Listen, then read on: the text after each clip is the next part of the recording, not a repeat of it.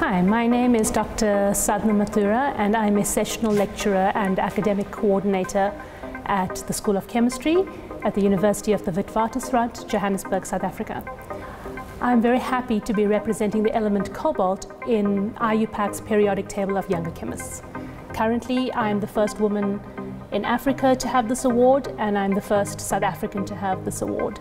So I'm pretty excited about that and feel very honored, and I hope this inspires other young South Africans to take an interest in the sciences, especially my students. IUPAC is the International Union of Pure and Applied Chemistry, and one of their major thrusts is to promote the advancement of chemistry globally. Chemistry is often called the central science, and it is central to many of the global challenges. So last year the UN declared that 2019 will be the year of the periodic table in order to show how chemistry plays a role in sustainable development.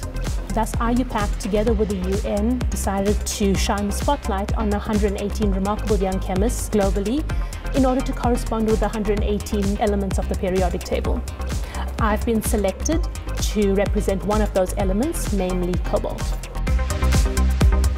I'm interested in the biological relevance of cobalt, specifically in vitamin B12 chemistry. Vitamin B12 is central to human health and well-being, and it supports a host of physiological functions from DNA synthesis and red blood synthesis.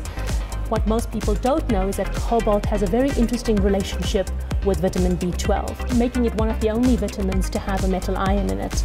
So investigating this intricate relationship and how its chemistry affects vitamin B12's physiological function is what interests me.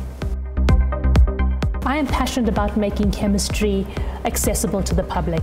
I increase public interest and appreciation through teaching. I've taught well over 500 students at this point. I help to source good quality second-hand textbooks and surplus textbooks so everyone has access to the material. I encourage students, especially young women, to show an interest in the sciences. Curiosity and creativity are two very important ingredients when it comes to solving global challenges. Use science to discover the magic in the world you live in. And remember, magic is just chemistry we don't yet understand.